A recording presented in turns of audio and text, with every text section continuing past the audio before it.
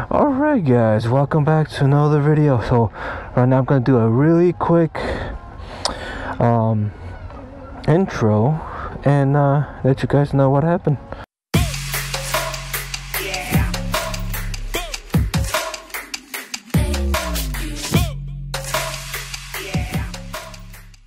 Alright guys, welcome back to another video. So today, you already seen the thumbnail and you're asking what happened. So let me actually take off the cover of the bike right now. It's been sitting here for quite a while, so and I'll explain it when I'm taking it off. So but let me get this over. So but yeah guys, so it's been 4 weeks since I've not ridden since, and I'm sorry guys, I've not been putting out videos because of what happened. So you're asking, why am I on the floor? It's because I had an incident when I was going to work. I kinda got a bit distracted because for a couple of seconds, or at least I think I said 1 or 2, there was a employee doing something in their minivan and they kinda distracted me. So on that video I'll show you guys what happened, but I'm not gonna take the whole thing off. I'm just gonna take it off so you can see what happened in the front. But on that video you can see what happened. I literally went straight to that pillar. So how people call it, I kinda got target fixation. So the thing what happened, when I was looking to the right to that employee doing something in the van, it was on my right side, and I was going at least a good speed, around like 10 miles an hour down the parking garage at work. Usually I don't record nothing when I'm at work because it's a whole problem, because I don't want to show people where I work. But when at the time I looked to the left, I literally, like I said, I target fixated onto the pillar and I went straight right to it. So you can see on the video that I just went to it and I literally hit on the right side of my forearm by the bicep and my rib. So I'm sitting on the ground, or laying on the ground, and couldn't breathe for at least a minute. So when I was sitting on the floor, I was like, holy crap, my backpack or strap ripped off. The backpack landed kind of hard. At the same time I have my laptop in there too, so I was like, holy crap, I need to figure out if the laptop is okay. But the laptop was okay. The bike just got some scratches. The headlight assembly is actually broken. Let me grab my GoPro and can show you behind the headlight. So let me get this going.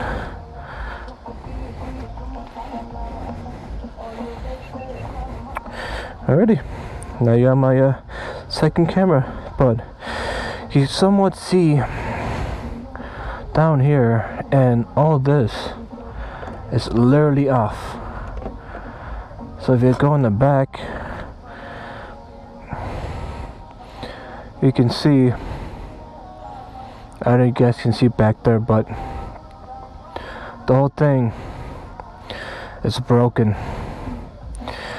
So I'm already planning of ordering the headlight assembly, the headlight stay, so that metal piece that's connected down here. So because the whole thing is kinda bent to the right, you can see.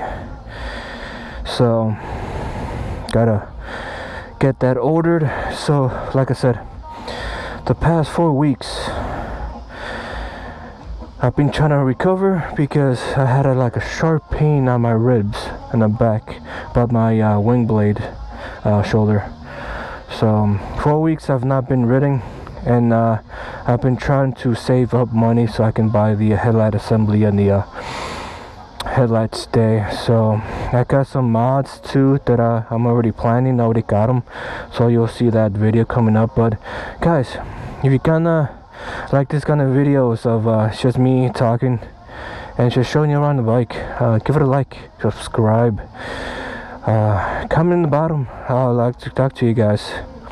But yeah guys, so this is what happens when you don't pay attention on what you're doing on the road. I lost attention, got distracted. At least, like I said, a second or two, and literally my bike landed on the right side.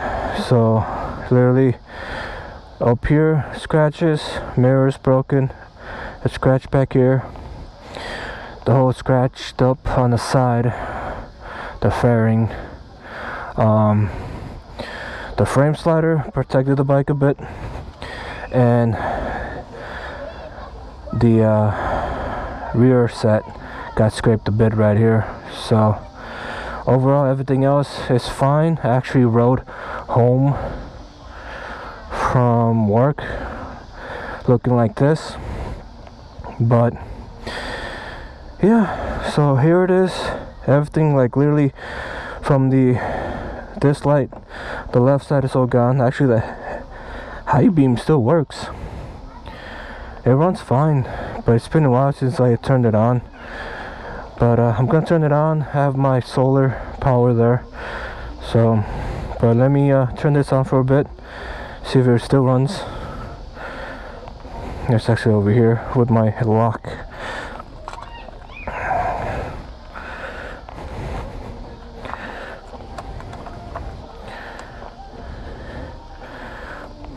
Actually, let me remove the cover back here so it won't get burnt up.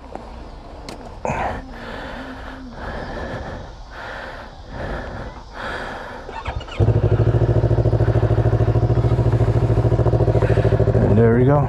It actually still turns on.